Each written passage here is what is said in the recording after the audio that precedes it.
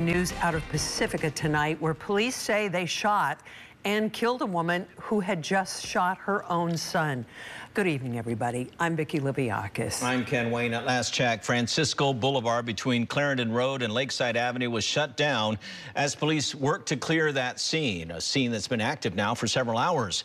And that is where we find KRON 4's Dan Thorne with the very latest on what's happening there. Dan. Yeah, Ken, this quiet beach town shaken up by gunshots this morning. It appears that there were two shootings that happened here, and Pacifica police still out on scene 10 hours later. This all started around 8 o'clock this morning. Investigators say they responded to an apartment complex here on Francisco Boulevard, and that was after they got a 911 call from a man who said that he was shot by his mom. So when police got here, they saw the mom driving away from the area. They eventually caught up with her. She pulled a gun on those officers, and then one of those officers opened fire and killed her.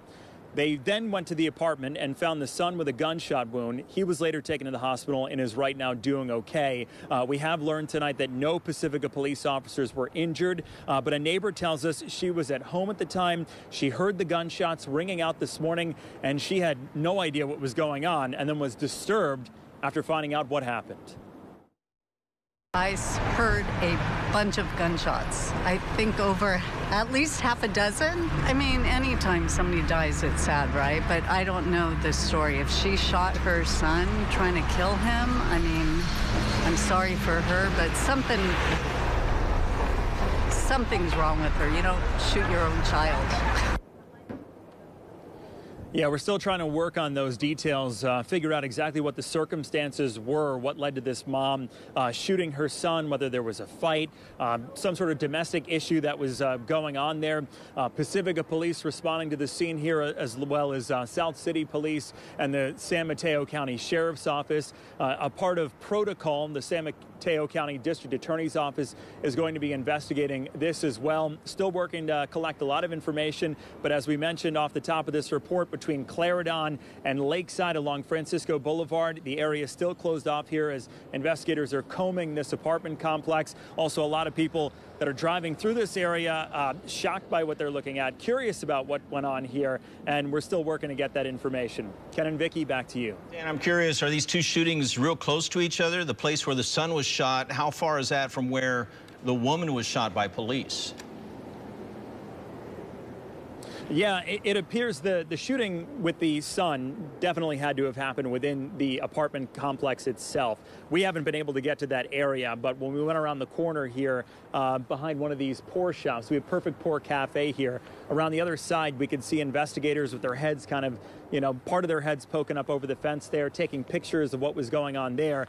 And then the mom apparently took off in a car that was, it looked like she was trying to get up onto the freeway there, but they were able to eventually stop her and then open fire on her. So the scenes are very, very close to each other. Police responding here really quickly this morning around 7:50. Going on a while, have they given you any indication when they're going to open up those roads? So far, there hasn't been any indication as to when they're going to open them up, but we have seen fewer police officers than there were when we first got to the scene here.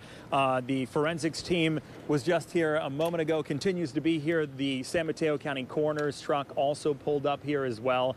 They have taken off from the scene, but there's also people that are trying to get to the homes that are here because this area is cordoned off along a pretty good stretch. So there's a lot of apartments that are along the way here, a lot of homes that people are still trying to get into. So it could be here for the next several minutes, could be the next several hours. We're going to keep you up to date and we'll see what happens. All right, Dan Thorne in Pacifica, watching what develops out there throughout the rest of the evening. Thank you, Dan.